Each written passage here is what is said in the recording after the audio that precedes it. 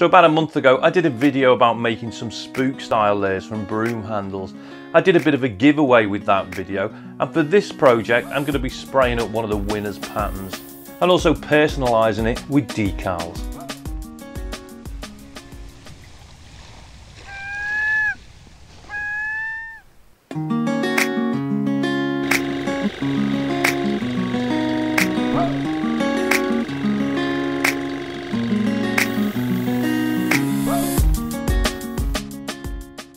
So I'm really just about ready to start spraying. I've loaded up the airbrush with some black acrylic ink. This is Liquitex. It's basically pre-mixed for airbrushes, so I don't need to add anything to thin that down. To prepare the body, because it's wood, I've given it 2 full coats of 5-minute epoxy and left it to fully cure before sanding it back. Then I've added a couple of coats of white primer. This is from Createx, and I thinned this down with some matching reducer. So I'm really just laying down a light coat. This doesn't have to be anything fancy, to be honest. It's going to be painted over. And at the moment it looks a bit spitty, so I might just up the air pressure to about 35 psi.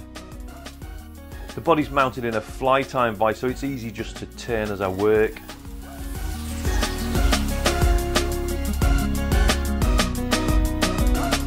So the ink's starting to look a bit wet. I'm going to give it a quick blast with the hairdryer before I go back to it with the airbrush.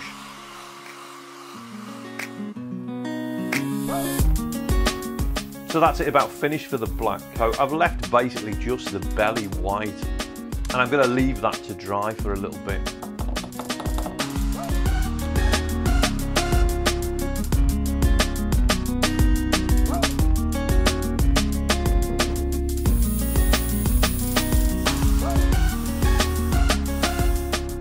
So I'm just clipping on some netting.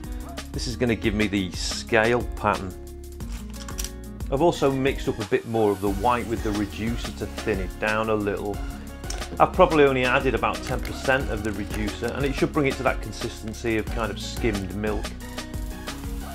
So I'm going to have to lay this down in very thin coats. I want the paint almost to dry as it touches the body.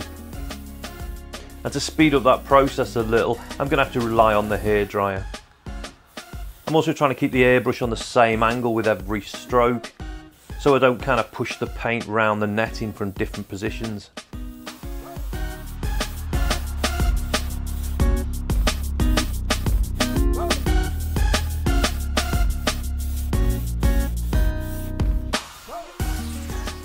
So the white's dry now. I've left the netting on and I've changed up the paint to a metallic gold. And I've changed the airbrush to one with a larger nozzle, so the tiny particles in the paint won't clog it as easy. And it's really the same again, light coats and lots of hairdryer.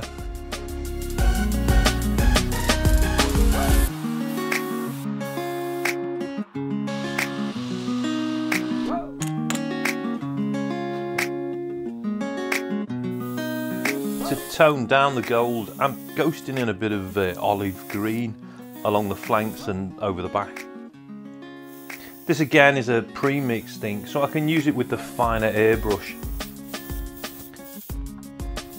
To darken the back further, I'm adding a black stripe, and I'm also going to put some dark patches in for where the eyes are going to go.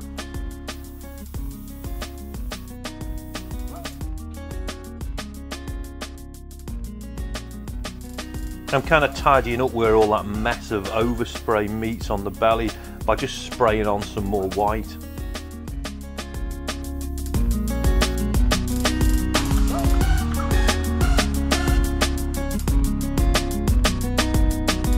For the stripes I'm using a white acrylic marker and really trying to capture that kind of juvenile pike pattern rather than the kind of spotty adults.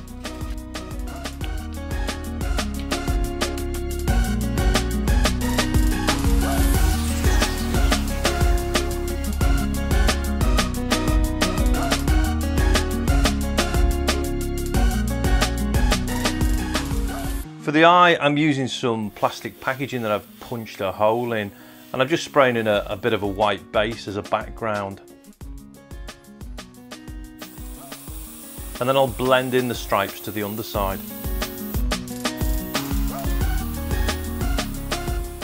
So I've painted both sides and I've mounted it back in the flight iron vise, and I just need to run a bit of yellow to soften that white along the top and also the eye.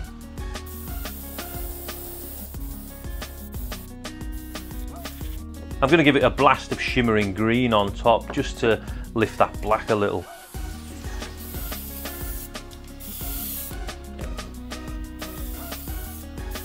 Again, for the pupils, I'm using a bit of plastic with a hole punched in it.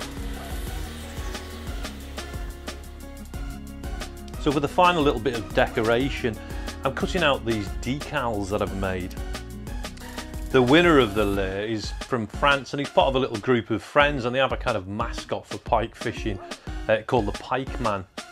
And he sent me a picture, so I thought I'd have a little go at cartooning, which is not something I've done for a while.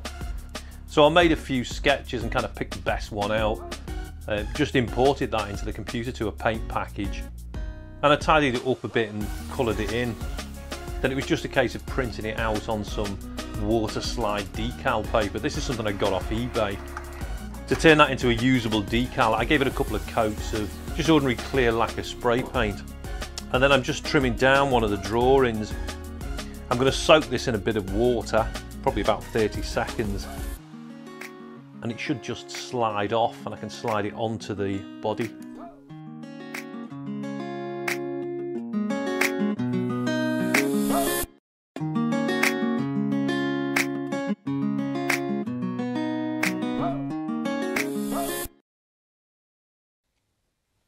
So I'm just sorting out the split rings and the hooks. Yesterday I gave the body a couple of coats of epoxy on the turning rack rather than refilm that. I'll post a link to a video which covers it a bit more in depth. The layer's ready really. I'm gonna kind of give it a quick test in this tank and then post it off to France. Part of me kind of at this point would rather take it down the lake and go and do a bit of pike fishing. But there you go. When I was editing yesterday and I was looking through footage from old videos, I kind of ended up sitting down and watching, I think, probably about 10 of my videos. Which was great in a way to look back at what I'd done. But it was also great to see the comments that people had left and the kind of people's reaction to them. I don't always say thanks, but really just thanks for giving me this platform to make these videos. And all the support I've had over the years it is now, actually. I'm going to try and get the videos out a bit more regularly, hopefully once a week. So next week I would have thought we'll have another video out. Something really completely different, but you'll have to hang on for that. If you're new here, don't forget to subscribe. If you've been here far too long and you've watched too many of my videos, leave a comment and I'll see you next time.